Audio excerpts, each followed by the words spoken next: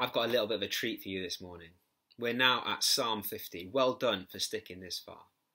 And instead of just one leader or two leaders bringing Psalm 50 to you, I've got a whole collection. Hi guys, well done for reaching Psalm 50. I'm Elliot. I'm Dominic. Hey guys, hope you're doing okay. If you don't know me, I'm Ben. So we've seen that it's split up into a few different parts, so we're just going to briefly talk about those little sections. You want to do the first one? So the Psalm kicks off with the first section where it talks about God he's amassing everybody from earth, everyone from the east to the west, and he's going to get everyone together to hear his declaration. And then it goes on to just say a couple things about how great and wonderful God is and his amazing power. He's the giver of life. He controls even the rising of the sun. I mean, how can we not trust the person that is in charge of so much?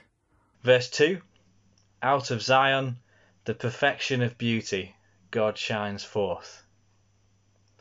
Now this verse really strikes me. Zion in the Old Testament, it refers to that place where God lives. The place where God will finally dwell with his people. In all his glory, in all his perfection, absolutely dazzling, awe-inspiring, and unimaginable radiance that burns with the power of a billion suns. He describes as many, many things in this passage, such as the Mighty One, the God of justice, the Most High.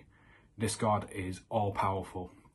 Now, for me, especially with a lot of worry, and I'm sure a lot of you at the moment, knowing that we trust in this mighty God, the God of justice, God of righteousness, that we can put all our anxieties on him.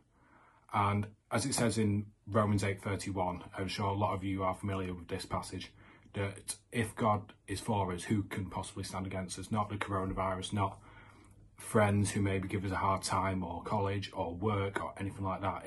We can trust in this God who gives us life in the fullest, and we can depend on him in all circumstances.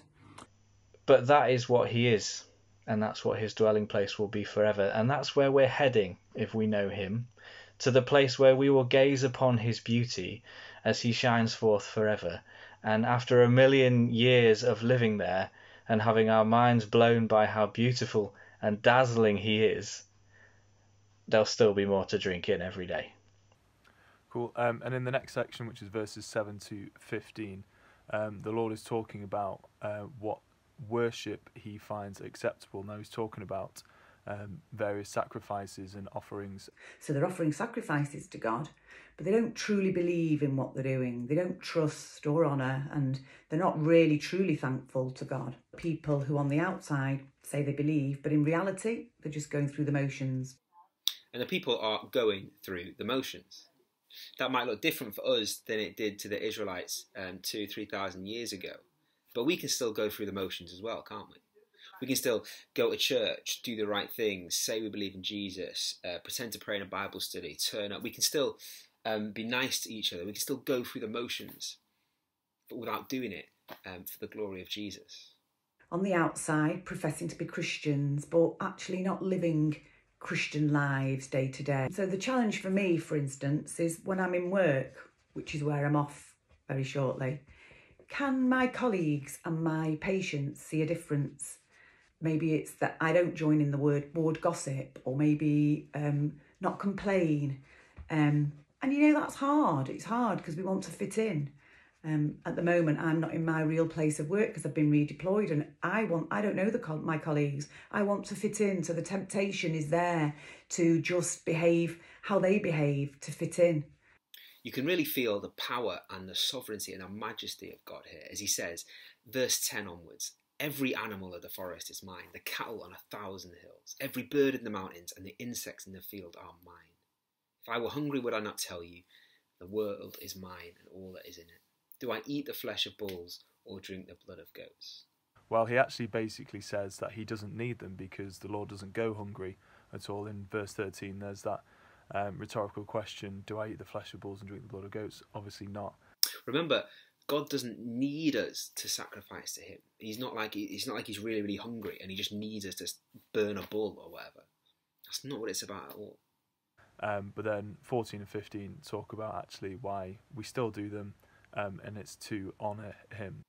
It's about showing how seriously sin affects us and how repentant we are when we go against God's ways. Now, we don't need to do that. We don't need to burn those sacrifices or offer that stuff, because we know Jesus was the great sacrifice for us. In verse 15, we can call on the Lord in the day of the trouble. He has delivered us through the blood of Jesus. And so we should not go through the motions, but we should honour him. Verse 15. The third section, which is 16 to 21, then continues on to God's then accusing the people of not sticking to the second half of the Ten Commandments. So it includes things like not stealing, not committing adultery, not lying, not coveting, and it goes on to say, oh, look, this is the type of people that you are, and he's condemning them for their action. In verse 21, it says that God has kept silent, and he has, and this isn't because he's condoning our sinning. He's not. It's because in his great mercy, he wants to give us as much time as possible to repent and come to him and know and rely and truly be thankful for him. And, you know, this isn't going to last forever. That's very clear. One day, his judgment and deserved punishment will happen.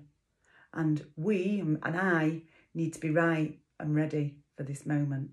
Very good. And the last section sort of ends with a word of threatening in verse 22. It says, I'll tear you to pieces with no one to rescue you. But then it offers a direction of grace in verse 23. To the blameless I will show my salvation. So that's sort of a little conclusion for the whole psalm.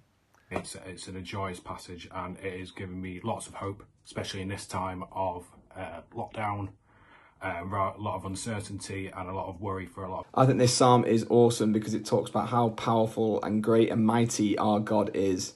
And the God who created the heavens and the earth wants to know us, and he wants to know us intimately, and he cares for us. I just think that's great.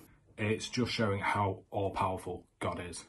In all circumstances, in all worries, in all anxieties, we can rest in God. Beep. Beep. I've got a barcode on my face. I have to lean over here, otherwise I'm like, ah! Keep going. I'll be praying for you guys. Cheers.